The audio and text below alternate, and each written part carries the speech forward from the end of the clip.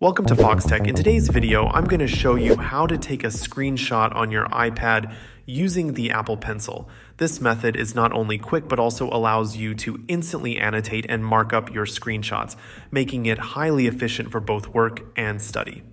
Let's get started. First and foremost, ensure that your Apple Pencil is connected and properly set up with your iPad. This is crucial because the Apple Pencil needs to be recognized by your iPad for the gesture to work. Now, to take a screenshot using your Apple Pencil, you'll want to use a simple swipe gesture.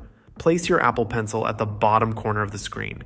It doesn't matter whether you start from the left or the right corner, then swipe the Apple Pencil diagonally towards the center of the screen. This gesture will trigger the screenshot, capturing whatever is currently displayed on your screen.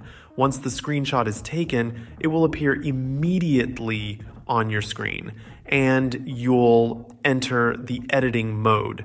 This is where the Apple Pencil really shines. You can use the pencil to annotate, draw, highlight, or mark up the screenshot. This feature is incredibly useful for quickly adding notes, pointing out specific details, or simply customizing your screenshot before saving or sharing it. Additionally, there is another method you might find useful.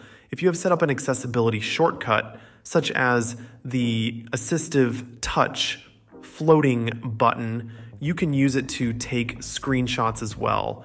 This floating button can be customized to perform various functions, including taking screenshots.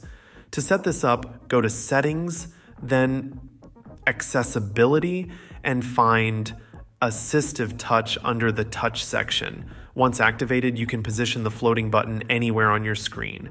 To take a screenshot, simply tap the Assistive Touch button with your Apple Pencil and it will capture the screen. However, the primary method that most people will use is the swipe gesture from the corner of the screen. It's quick, intuitive, and allows you to instantly move into the markup mode, enhancing your workflow efficiency.